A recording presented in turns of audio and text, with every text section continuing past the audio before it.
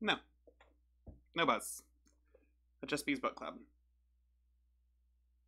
Homesick Stories by Nino Cipri. Um, yeah, I've been an admirer of Nino's work for a few years now. I had gosh, it feels like a lifetime ago, but we're still in the same pandemic. That's wild. Um, in 2020, I had the privilege of being able to host a sort of pod within the pod, I guess, a series over on the Spectology Book Club podcast. We were calling it Quarantine Digital Book Tour. The idea started basically March 20th, 2020, something like that. Or specifically, what happened was Adrian, who ran Spectology along with his co-host Matt, put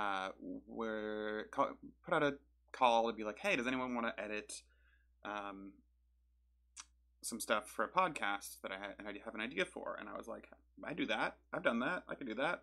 And then Adrian was like, "Actually, you're like personable and smart and read things. Do you want to do this idea?" And I was like, "What's the idea?" And we chatted about it, and Adrian mentioned that Spectology had enough of a listenership that it looked good to people potentially as a sort of replacement for book tours for people who are releasing books at the beginning of the COVID-19 pandemic. And I was like, let's go. And somehow the first person I interviewed was Veronica Roth, which was wild.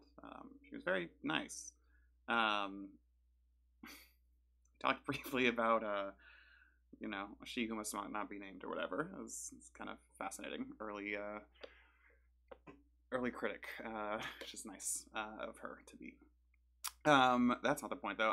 My second or third interview was for this book that I had only heard of through Spectology, actually, because I was a listener also, and I had been a guest a couple times before that. But I think it was Adrian mentioned on one of the sort of like book roundup episodes, maybe like the end of year episode for 2019, that there was a book called Finna by Nino Cipri that was coming out that they were very excited for. And I was like, oh, I should look into that. And I looked into it, I was like, oh, that sounds really fun.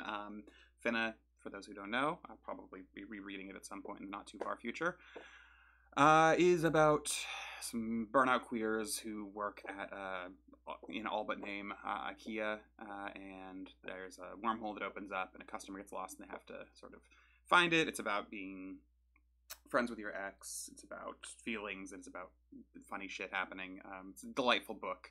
Nino was a wonderful person to chat with. And since then, they have released Defect, the sort of sequel to Finna. And then before that, they had written Homesick Stories. This came out in 2019.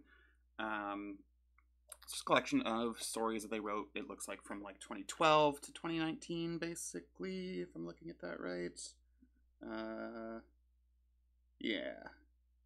A lot of mid 2010s energy in this book, if I'm being completely honest. And if I'm being completely honest, I think they are a very solid short story writer. They kind of get in, get out. There's an idea. There's some narration. It's et cetera, et cetera. I think they really, really shine in the novelette and novella sort of like word count area from what I've read of them, including this book, because they hit all the beats, right? They can write rather like sentiment without sentimentality. They can write, they can get in, get out, they can sort of linger in spaces, like all really good stuff in many ways. Not mind blowing, for me at least. The things that they do when that, like, so Finna and Defect were both novellas, and there's a couple of novellas that sort of end this. I think they're both. Presque-Vue is 20 something pages. That's probably still in short story range. And then Before We Disperse, like Star Stuff, goes from 125 to 197, so like 70 pages. so maybe just shy of a novella, but like I feel like when they can stretch their legs a little bit, but yeah, when they can stretch their legs a little bit in the story form, or when they find a story that allows for that sort of length, um, that's when they I feel like they're running on all cylinders. And I'm very curious. I don't know if they have a novel planned at this point, but if they do, I'm gonna be all over it because number one, I love their writing. Number two, I think they're very funny and also tell trans stories very well. And number three, they were really nice to me that one time I got to talk to. The third one is far and away the least important fact. Um, but yeah, I don't feel like I have a ton to say beyond that. Like, I mean, like, which super little dead girl TM are you? Is like the second story in this. It's like a BuzzFeed quiz style thing. So when I say big mid 2010s energy, there are literal stories that are like, uh, you know, it's pillorying internet culture of the time.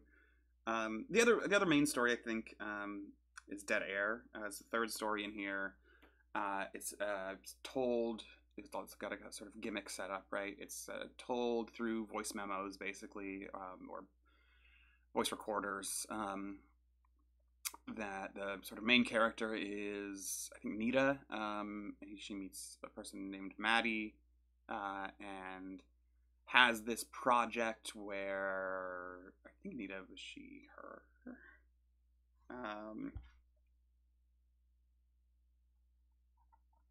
uh,